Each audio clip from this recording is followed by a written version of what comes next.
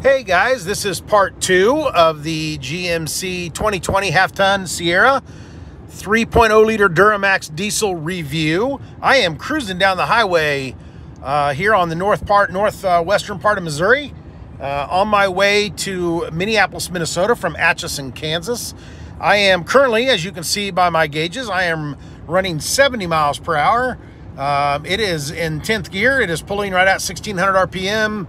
I have a fully enclosed 7x12 trailer behind me, loaded with about 3,000 pounds. So doing really well. I've driven on this strip so far 63 miles, and I'm getting right at just at 16 miles per gallon.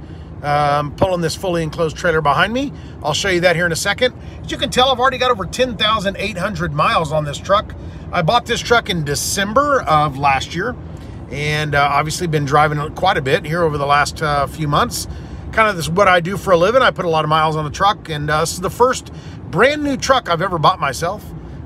So anyway, hey guys, the controls on this 2020 GMC are super convenient. As you can tell, it still has the gear shift right up here on the column. That is a truck for me. I don't think a push button should be in a truck. I'm more along the lines of old school. Give me a gear shift either on the middle console or up here on the steering column. That works great for me. And up here, if you wanted to go to manual, you do have the gear shift right here, the two buttons right there to do the gear shift. Otherwise, what I really like about the GMC and Chevrolet is that all the controls to drive, if you wanted to drive one-handed, are on your left hand. Speed control and everything is right here on the left side of the steering wheel. The blinker and all of the windshield wipers are right here on the left side. Your headlights and everything are on the left side. So if you wanted to drive one-handed, left-handed, you could do that with a GM. I know that's kind of petty and kind of weird, but it's just a cool feature that the GMC has. So as you can tell, I flip back to the main screen, which gives me my speed limit, as well as my current speed, how many miles I've got to go on my fuel tank. Now you can pick what you want on that home screen. GM allows you to set that up. If I scroll to the right, now this gives me my fuel mileage on this tank. This is trip number 1. Trip 2 is actually my all-time. So I have driven at 10,878 miles, and I'm averaging 21.5 miles per gallon over that entire trip of 10,800 some odd miles. That includes pulling a trailer multiple times, both a 25-foot camper that weighs dry weight around 5,600 pounds. And then I have a couple of car trailers I pull. I've pulled several of those. Loaded, the most I've had combination weight has been 12,900. Which means that trailer weighed right at about 7,200 pounds. Trailer and weight, excuse me. And then I've pulled this enclosed trailer I've got behind me a couple times as well. So then you got fuel range, that's pretty normal. Oil life, I'm getting around 7,500 miles per oil change. Tire pressures, air filter has a monitor on that as well. You can pick everything you want to show up on this scroll screen. So when it comes to information, you can pick everything you want. Brake pads, gives me a life on the brake pads, which I think is kind of cool. Economy, so this is the last 50 miles. My best is 39.3, and my current last 50 miles is 15.5 pulling this trailer. This is distance now, gap distance between what it's set at for my adaptive speed control. This truck has adaptive speed control. I can set that gap distance right here. So now I've got the gap distance set as far as it'll go. I can bring it back and bring it back even further right there. So that's gap distance. This here's a heated steering wheel button. Over here is my push to talk for phone and hanging up on the phone right there. So I'm going to continue to scroll. There's my fuel filter life. Again, it's expected to get about 50,000 miles out of that fuel filter.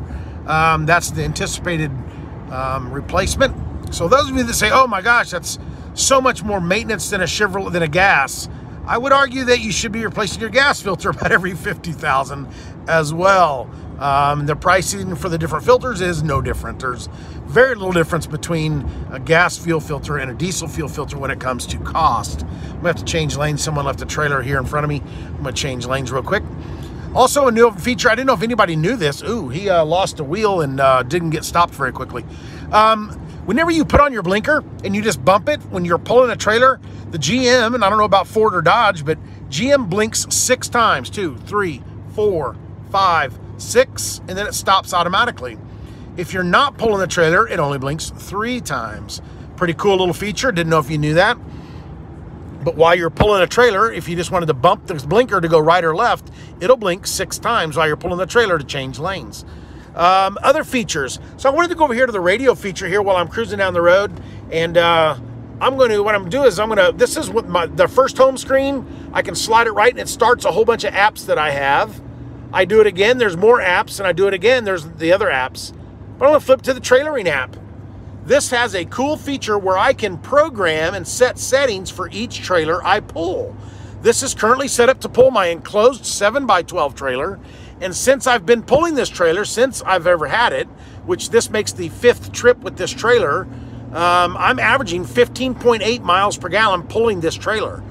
That is pretty damn impressive if you ask me. This trailer is, again, it's 5 foot tall. Or excuse me, 6 foot tall, so I can stand up fully inside of this trailer behind me. I'll give you a shot of that in a minute. But that just gives you an idea. So I can go to every different trailer. There's my dad's blue trailer, which is a car trailer, as you can see on the description. There's a guest trailer, which is a tandem axle, fully enclosed trailer. So those give you can set up a setting or a profile for every trailer you pull, and that allows you to keep track of brake gain, which set is down there. For my truck, I have brake gain built in, electric brakes, so I can set that differently for each trailer, and every time I set up a trailer, I can save that as a profile. When I plug into that trailer, my truck detects that a trailer is back there, and it will automatically ask me which profile do I want to set my trailer to. So if I've already got that profile set up, it'll set and remember the brake gain settings for that trailer. So to me, I think that's really cool, a really neat feature. You don't have to try to remember where you had your brake gain set. I do have my brake gain set differently for different trailers. So the brake gain for this small single axle trailer that does have electric brakes is much differently than my camper, which has tandem axle, is much heavier and that kind of thing. So it's just something to think about. It's a pretty neat setting that GM has on these trucks that have the the full trailer package, max trailer package. So anyway, you can see the controls for the middle of the dash. It has 2 USB ports, that's USB-C and a USB. It also has a power port right there, those always have power to them, always. What's also a really cool feature, it has a 110 volt plug-in right there. So that's pretty cool. You can turn that on and off right here by this switch right here that tells me I can have power. There's also one of those in the bed of the truck where I can get power. Now here it's got hill descent control. Here it's got, that's your traction control. Here's your emergency flashers. Electric tailgate is there. Automatic stock feature for the engine. I've got it turned off. There's my park assist and there's my lane departure warning. So there's all the different controls there across the bottom of my my instrument panel here in the middle of my console of my truck. It's got 2 glove boxes, plenty of storage. I got storage space on both sides of the center console. So that's really cool. Just all kinds of center, there's a center storage. It's got a compartment inside of it, multiple pockets on both doors where I've got plenty of stuff stored. Sorry, I got a little bit of chips in here and stuff for my trip. And then I'm going to show you behind. So behind me, I got one seat folded up for my baggage and stuff back there, a couple boxes. And then you can see my trailer behind me right there. Yeah, that's my GPS telling me I'm going to make a left turn here in a second. So anyway, but wanted to give you this part 2 series video of the interior of the truck. While I was driving, in case you didn't notice, my voice is really loud, so I apologize for that. I don't have to talk near that loud in this diesel truck. It is so quiet. It's super easy to drive. It's super easy to have a conversation. To turn left to I-35 north towards Bethany. Yep, I'm headed north here on I-35 off 36 highway. So I am getting ready to make a left turn, and I'm actually going to keep this on. I'm going to flip the phone back around here in a second. There's a truck in front of me. That really won't work very well. But the acceleration of this truck with this turbo diesel inline 6 3-liter is impressive. That's probably, I would say, the most impressive feature I've had so far with this diesel is the overall performance. The fuel efficiency of this engine is tremendous. The trip home from Minneapolis, back to Atchison on the way down here at 504 miles total, and I got 26.1 miles per gallon. Pretty dang impressive for a half-ton four-wheel drive truck, in my opinion. So as soon as we get a left turn arrow, we're going to blast off here. And I got this truck in front of me, so I'm not going to be able to kind of show you how quickly this truck can go. But I'm going to go ahead and leave it live here for a second. So when we do make a left turn and we do get going, I will show you how quickly I can get up and go and get around this truck once we get down on the interstate. The power, there's no lag with this turbo. This turbo system on this new 3-liter diesel Duramax is a VGT turbo.